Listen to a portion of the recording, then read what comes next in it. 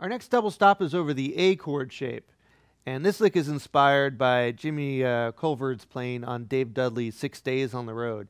This lick has kind of a shimmy feel, and it's using a root as a pedal point to kind of toggle off of. Let's bring up the track and take a look at this lick.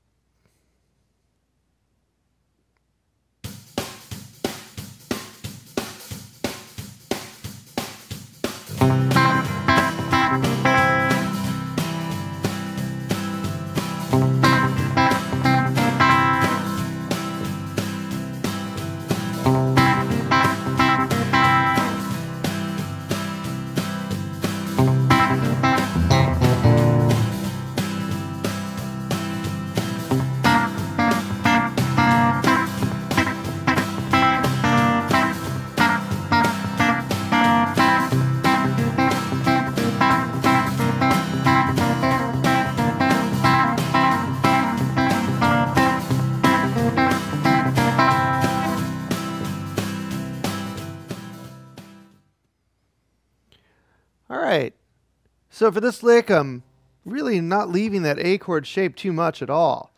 I have my low C down here that I'm always coming back to. And on the second and third string, I'm going to be toggling back and forth this major third. So when it's up here at the 5th fret, it's sounding as the third, root and third. And I'm doing that with my middle and ring finger. And when I come back to the barred third back here, it's sounding as the flat 7 and 9. It's a pretty cool sound. So I have that bass note, a double stop, bass note, double stop, and then coming back up to the root and third. And that pattern just repeats 2 times in a row. The only difference is that the first time it starts on the downbeat, and the second time it starts on the upbeat.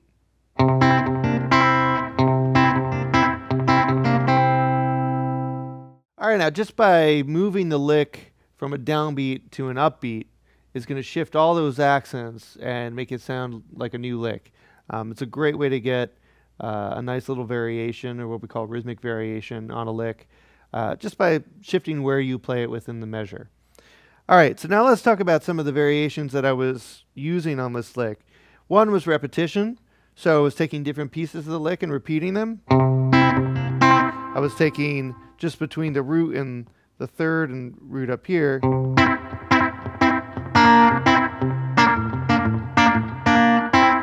Different combinations of that. I think at one point I was just pulling on and off of that root and third and flat 7 and 9. And there I am just pulling away from it. That's a change in articulation.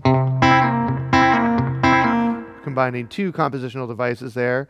We're doing repetition and rhythmic variation and articulation all in one. I also took this root and third and I dropped these down an octave. Now, yeah, this does pull me out of this chord shape, but it's a great way to get some variation happening in there. So I just tried to find that root and third down an octave and the flat 7 and 9 down an octave and throw that into the lick. Now I'm just combining those with a little chromatic passing tone. Okay, so those are some of the variations that we're using on our A chord shape lick here. Let's move on to our last lick now over the C chord shape.